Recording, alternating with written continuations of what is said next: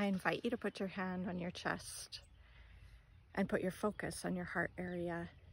And now imagine that your breath is going in and out through your heart area, breathing a little slower and deeper than usual. You may want to inhale for 5 seconds and exhale for 7, whatever is comfortable for you. Just keep imagining that your breath is flowing in and out of your heart area.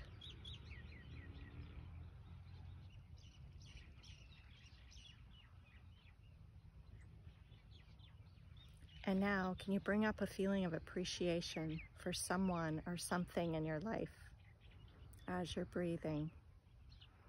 And radiate this emotion to your whole body.